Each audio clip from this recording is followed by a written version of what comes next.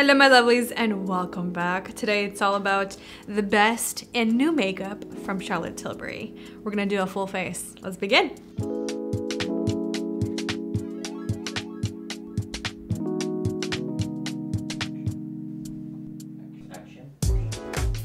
Let's start with her Beautiful Skin foundation. I've tested this a while back and I still really enjoy it. It's definitely a heavier, more hydrating foundation, so a little bit goes a long way, but I think if you're looking for that healthy, glowy, plump looking skin, I think you will really enjoy this. If you have very oily skin, you can still wear this, but maybe set it with a nice pore minimizing, shine controlling setting spray, setting powder, but I do like this without a primer as well. And that's what I'm gonna be using today without a primer. I'm in shade 2 Neutral. I'm gonna use a brush and then use a sponge if I need to kind of blend in a little bit more. My favorite, Bobbi Brown Full Coverage Face Brush. It blends in really, really nice. And with testing this foundation past almost 2 months, I think maybe even more, I found that, like I said, a little bit goes a long way because of the heavier consistency. And it gives a really nice coverage. It's supposed to be more of like a light to medium coverage, but if you do build it up, you can get a solid medium coverage. When I mean a solid medium coverage, I mean it kind of conceals most of imperfections like redness, pimples, scarring, uneven skin tone, things like that, but it doesn't look heavy on the face. It doesn't look like a mask. I mean, you saw the minimal amount that I applied to my skin, like that half a pump, and it did a beautiful job. And it does leave your skin looking very healthy, very glowy, radiant, fresh, plump. Beautiful, so healthy looking and glowy. So for brow pencil, this is her Brow Cheat, and it's a refillable pencil where you just buy this first, the entire thing, and then you can just refill your actual product, your eyebrow pencil, and it comes with a spoolie as well. And I like the shade Soft Brown. It's a really nice neutral shade. And this brow pencil has it's really creamy, it's pigmented, but it kind of reminds me of the ABH where it has a little bit of that gripping adhesion to your brows technology. I call it technology, it's just the formula. But it's creamy, but it doesn't just kind of like slip and slide everywhere. It grips to your brow hairs and to your skin underneath, which I really like. And you can apply this after you've applied makeup, and you just need to have the lightest pressure because they are pretty pigmented. To set my brows, I'm gonna use the Brow Fix. It's a 24-hour brow gel. Supposed to condition and then set your brows in place. It's a clear formula. This formula is kind of in between the Benefit 24-hour brow gel and a little bit of the Patrick Ta sculpting brow gel. You kind of have to work with this product. Apply it first through your brows. Give it a couple of 20 to 30 seconds to set and then go back through and really define your shape. Now let's play with some of her newer products. This is a new concealer that she just recently launched. I think it was last week, but I just got it in the mail this week. This right here is their Beautiful Skin Radiant Concealer. It's supposed to have a medium buildable coverage, 16 hours of wear. It's supposed to conceal, correct, brighten, and lift the look of your skin, which is nice. Another thing that I read online, it says it's supposed to be sweat proof, humidity proof, and waterproof. It was $33 and I picked up 2 shades, 3 Fair and 4 Fair. 4 Fair, 3 Fair. 3 Fair is lighter and it has a little bit more of that pink undertone versus 4 Fair, it's more neutral. Oh, they actually have a thicker consistency as well. Kind of like the Beautiful Skin foundation, but it looks like it's blending in really nice. Let's go in with 4 Fair. Kind of want to start lighter just because it is a thicker consistency. I don't want it to look heavy under the eyes, so I'm not gonna put too much. I feel like that's already too much. I'm gonna let it do its thing, let it warm up a little bit on the skin. And let's move on to contour, bronzer, things like that. So one of my favorite products that I've tried lately from her would be her cream bronzer. This is a glow bronzer, but I do want to use her contour wand, just add a little bit more of that depth to my cheekbones. And this right here is her It's just literally the contour wand. And I think it's one of the only liquid contours on the market that actually does a great job. The only thing I will say, my biggest issue with this is the packaging. Something with it is just gets so dirty, so I do have to constantly clean it. And another thing, if you don't blend it out or you just let it sit there, it kind of does stick to your skin. So I do like to blend it out kind of right away. My F1 brush, I'm just gonna start working this in. In this, I do like to blend either with a brush or a dampened sponge, depending on how much product I apply. But I do like this for that very soft, subtle contour. You can do also very buildable and really layer this product on, but it is very beautiful. And because it's a liquid, it does last a really long time because of that formula, the way it dries down. That's why I like to work one side at a time with this product, because it does dry down really nice. You can see that was really easy to blend. I'm not going to do the forehead. I'll do the forehead with the cream bronzer, but let's blend out the concealer. Ooh, okay. And it warmed up really nice with the warmth of my skin. Oh, okay, that's blending out really nice. From swatching it, it had really like a thicker consistency, and that's why I kind of left it there to warm up. Wow, okay, that's a dream to blend. And I do like the color. Matches my skin tone really nice, but it still brightens and color corrects, conceals to a point where I want it to conceal, and it's not looking heavy. Oh, that's blending out really nice with the finger. I like that. I'm gonna add a little bit more to the outer portion.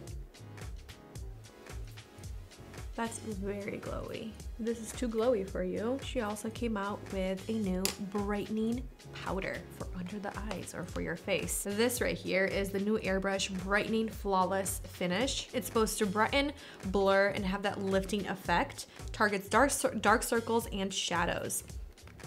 So that's what I was thinking. What's the difference between the new one and her iconic setting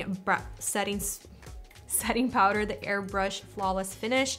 This right here is more for the face, and this right here all over the face, and this is more for those areas where you want to brighten and just illuminate, not illuminate, brighten and lift. There you go, brighten and lift. The difference, it's beautiful. I mean, this is also very beautiful, very healthy, very radiant.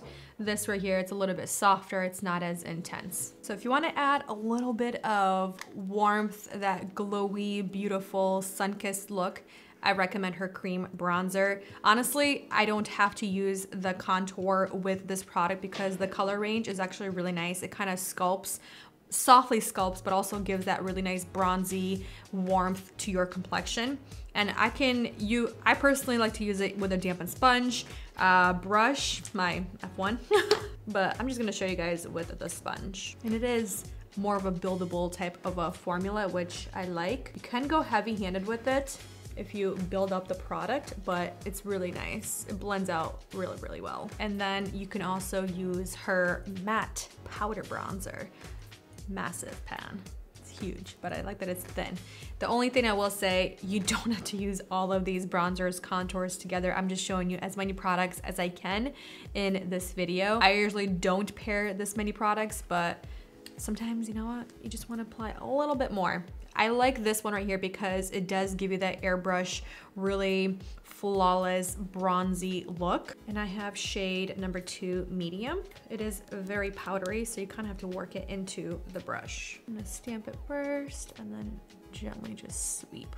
And this does help set that cream bronzer if you want to make sure it doesn't go anywhere. This one is nice and buildable, or you can go very heavy with it if you prefer. For blush, I'm gonna take her Cheek to Chic, the Swish and Pop blusher. It's like a two-tone blush. This one is in First Love. It's both like more peachy tones, and you just kind of work them all together, or just work them together into the brush. This is the Rose and Ben C41 blush brush, and it's, again, one of my favorites. These blushes are very easy to work with. They're pretty pigmented, but they're also buildable. They don't do anything to accentuate the texture on my cheeks.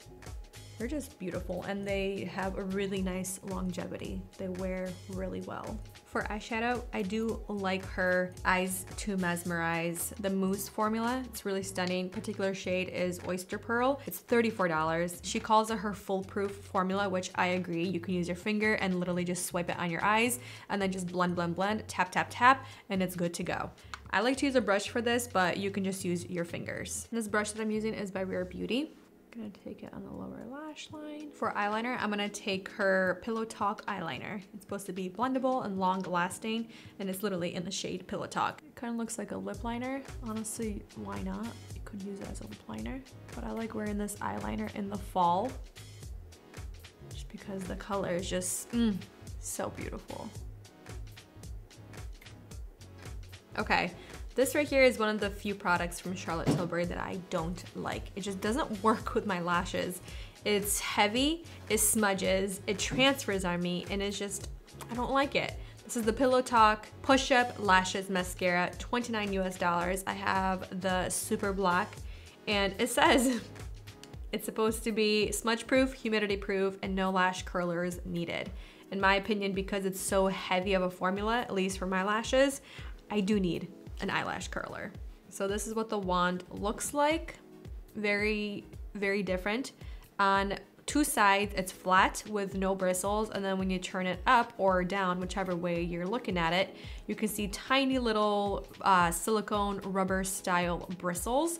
They get shorter towards the tip and kind of get a little bit longer, tapered towards the center or towards the end, and they also get shorter towards the end. So it's very intriguing. So it's saying for the maximum amount to lift and apply the formula, you hold it horizontally and you kind of hold it to your tips and just kind of push it through, and then use the bristles to comb.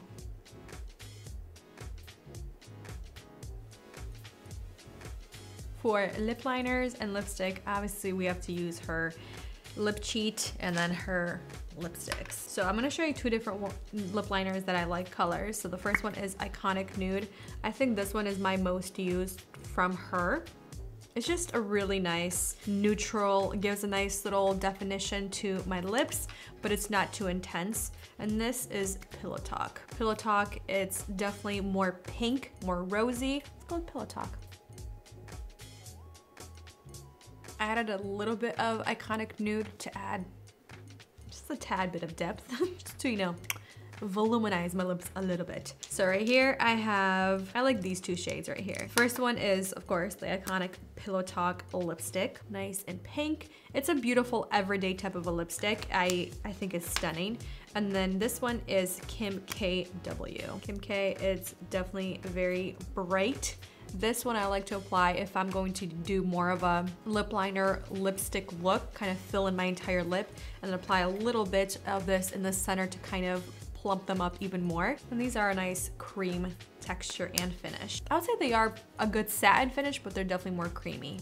They're not the most long wearing formula, but the lip liner is pretty long wearing. You might be thinking, where is the Hollywood Flawless Filter? To be honest with you, it's not my favorite. I like it as more of a highlighter or mixed in with more of my matte foundations.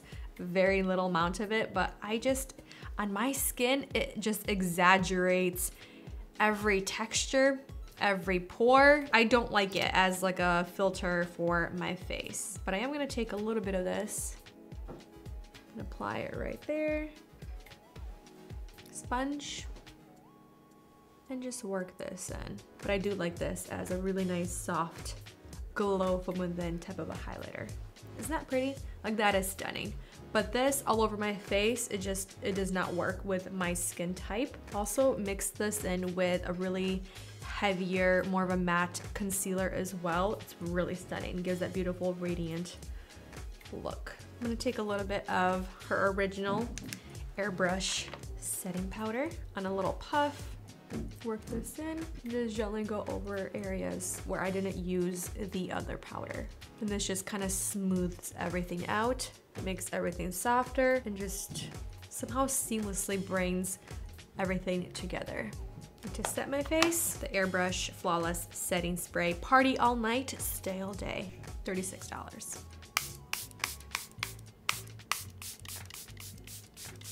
And it does have a scent, but it's pleasant. It's not as intense. I wanted to do this video because Charlotte Tilbury has been going viral lately on social media, TikTok, Instagram, YouTube, everything pretty much. And I wanted to pick up her new products to try as well because I do enjoy a lot of Charlotte Tilbury products. They feel very luxe. And I also enjoy watching Charlotte Tilbury as a makeup artist. Just the way she talks about her own brand, her own makeup, it's so incredible, it's so inspiring, and you can see that she really does have a passion and she loves like every single makeup product. They're like her little kids. It's the cutest thing ever. I wanted to show the products that I actually enjoy from her line and her makeup, but also products that did go viral, are viral, and just kind of how I use them. I think I'm gonna do a little update to see how the concealer wears and how I like it with the powder, because I do like this powder a lot. It definitely brightened, but it doesn't look fake under the eyes. It doesn't look heavy. It's not doing anything weird to the concealer, so I'm really happy about that. I'm gonna leave it here. I'll keep you guys updated throughout the day. I might just do the one update in the night, but I'll see you in a little bit. Everything's looking good except for the mascara is transferring the lower lash line, as you can see. But I already told you it transfers on me pretty bad, heavily, and also flakes at me, but everything else looks really nice. I'm looking a little glowy in the forehead, but that's the foundation. It's very healthy looking type of a foundation, but I think I'm gonna set a little bit with the original airbrush flawless setting powder instead of the brightening one. I'm gonna use the original one.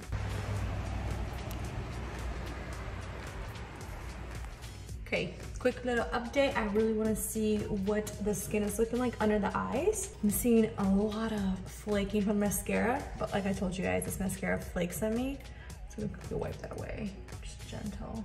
I tried not to really touch the mascara throughout the day because I didn't really want to mess with the mascara, the concealer. That's a pretty nice concealer. It's a little crepey in the inner corner. Let me show you guys, because I kind of tend to do this, especially when it's like sunny, which was pretty sunny today.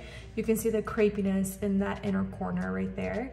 If anything, I would say just to myself in the future, when I'm gonna wear this again, concealer, maybe blend it out right away and then set it right away. I think that's what I would like. And then obviously prep my under eyes, which I did have moisturizer underneath, right here underneath my lower lash line, but it's actually not that bad. I'm looking at kind of my skin and my texture where I powdered with that brightening powder. It's actually looking pretty good. It's not looking heavy at the end of the day. I'm liking it on the forehead. Obviously it's a little bit oily, but again, I'm wearing that healthy foundation. Like I told you guys, it's definitely more radiant and it does break apart in me, but it's actually looking really pretty. Right here on the cheeks, still see the bronzer, still see the blush. Yeah, pretty happy with how most everything is wearing. But I mean, most of this makeup has been in my collection already for quite some time, so I really know how it wears. But I was really curious about that concealer and that brightening powder, and I actually like both. I'm gonna keep wearing them, try them with different formulas, different bases, and different things like that, and see how well they wear, but I'm pretty happy with both products so far. I like that they're not heavy and they don't look extra heavy on my skin as the day wears on, and this is well over 12 hours of wear time on my face, and I'm very happy that even after 12 hours, my face looks like this with very minimal touching and kind of like retouching my skin. But yeah, thank you guys for joining me, and I'll see you in the next one very soon. Bye.